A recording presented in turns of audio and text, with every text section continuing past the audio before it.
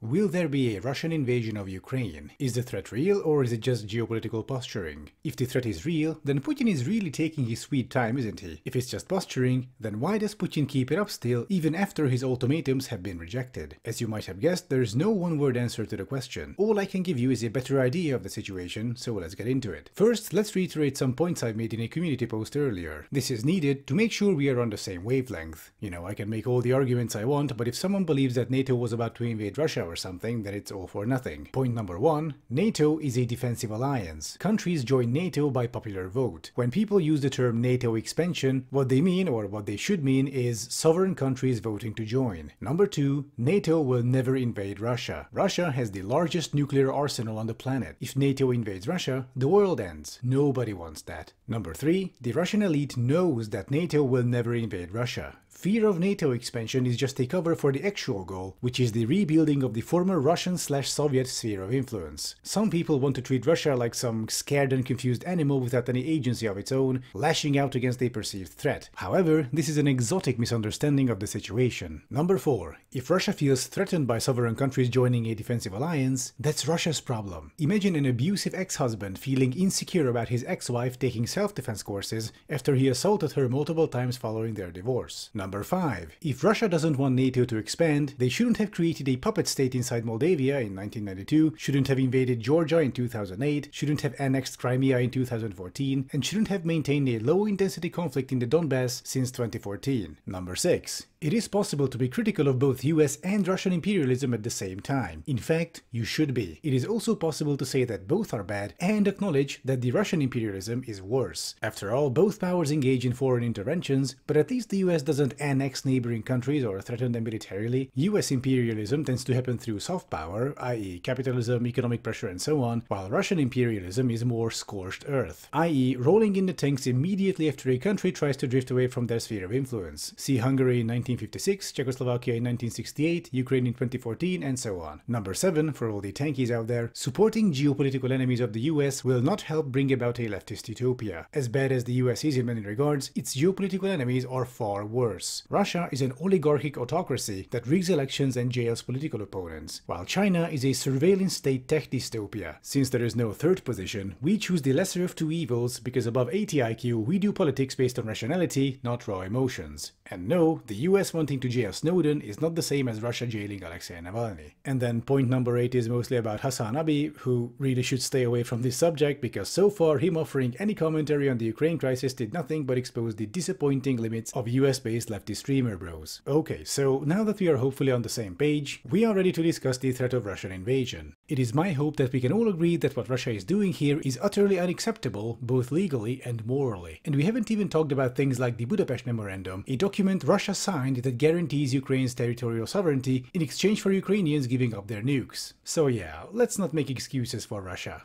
Kyle? Hassan?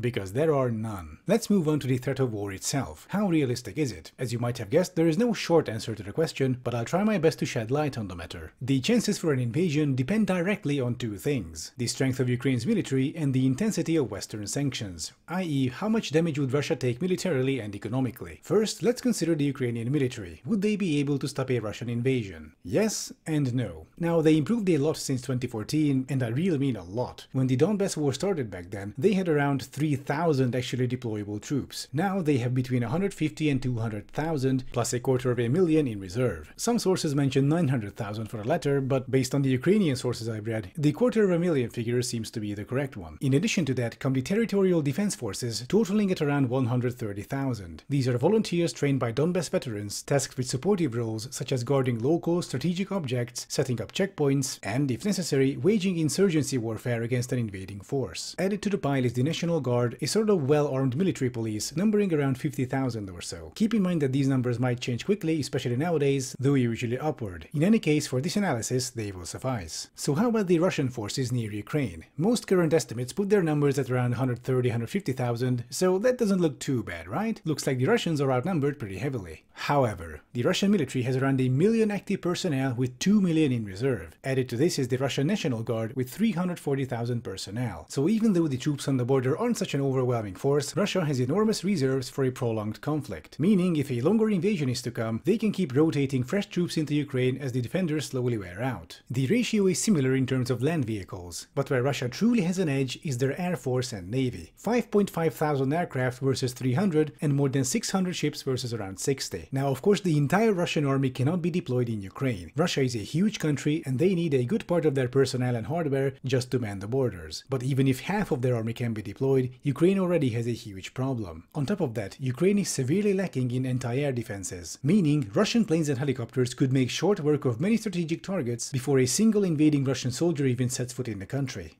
So with all that said, would Russia be able to steamroll Ukraine in a matter of days? I don't think so. In case of an all-out invasion, I assume they would make quick progress in certain areas and get bogged down in others, or advance only with significant losses. Despite being outnumbered, Ukrainians have a number of very useful military hardware on their hands, with almost every NATO country constantly sending them more. Examples include shoulder-fired surface-to-air missiles such as the Polish Grom or the well-known Stinger, and also anti-tank systems such as the British NLAW or the American Javelin. So, okay, Ukraine got some missile launchers, what's the big deal, one might ask. It actually is a pretty big deal. These weapons are what we call force multipliers. You know, it's nice to have a big and expensive tank or helicopter, but if one guy can take them out with one missile, that's a rather disproportionate loss there. Not to mention, the mere existence of anti-air missiles can negate the Russian helicopter threat and force planes to higher altitudes, at which they are far less effective at bombing targets. NLAWs and Javelins, but especially Javelins, are ludicrously effective against Soviet armor. The latter's secret is that the rocket travels upward after launch and hits vehicles directly from above. For Soviet armor and AFVs, that's a guaranteed death sentence. Now, all this might not be enough to deter Putin after all, at least for now, and that last part is key here. There is a temporal element to this threat, meaning the longer Putin holds off on the invasion, the higher the costs will be, thus the lower the chances of the invasion actually happening. The ideal time window for an invasion would be between mid-February and late March, when the ground is frozen solid, enabling heavy vehicles to roll through. And I'm fairly certain that if Putin doesn't invade by late March, he will not invade, period. But let's say he does. Let's say the Russian army starts advancing, they engage the defenders, they move in from Belarus, from the northeast, from the Donbass, from Crimea, and they land in the south. In that case, for Ukrainians, phase 1 of the conflict will be about inflicting as much damage to Russians as possible. Even if Russians will break through in the end, the more casualties there are, the more Putin risks domestic instability. Putin's approval ratings aren't too high nowadays, hovering at around 69%. This might seem like a lot, but in terms of Russia, this is rather low. In 2014, a 62% approval rating already prompted him to engage in small victorious wars abroad, such as Crimea. Add 10,000 coffins to the equation, and he might just start having problems back home. But let's assume Russians manage to break through Ukrainian defenses with only moderate losses. The domestic situation in Russia becomes tense, but more or less under control. We now enter phase 2, where Russian troops move into the Ukrainian countryside and start encircling major cities. And this is where the Ukrainian defenders can really shine. As we've seen in Iraq and Afghanistan, insurgency warfare can be very effective even against a much more powerful occupying force. But in the case of Ukraine, this force would be somewhat weaker, and the insurgents would be more numerous, better organized, and much better equipped. This would lead to significant loss of life and equipment on the Russian side, consequently increasing domestic instability. And this would only get worse and worse over time. So it's not unlikely that even after a somewhat successful offensive, the Russians would need to pull out due to mounting losses. Of course, while all this is going on, sanctions would be in full swing. While the Russian economy was made rather resilient to these, sanctions would still do lots of damage, which again contributes to domestic instability. Increasing casualties are one thing, but when people's salaries are suddenly worth a third less, and everything in the store becomes twice as expensive, that's where the problems begin usually. So yeah, as you can see, this game is rather complex. We cannot eliminate the chance of invasion, but we can make damn sure that Putin will think twice before making a move. He already didn't expect such a united and strong Western response to the crisis, and if we keep supplying Ukraine with gear while presenting a united front on the diplomatic stage, we might just be able to hold Putin back until the first thaw sets in. So this was my casual but informed take on the whole Russian invasion threat. Once again, we don't know what's going to happen. I do hope there won't be a war, but even if there will be, well, there are multiple possibilities. I guess we'll just have to see. In any case, the final decision will be made inside Putin's head, which is an increasingly unstable place as time goes on. So as I said, I guess we'll just have to wait and see.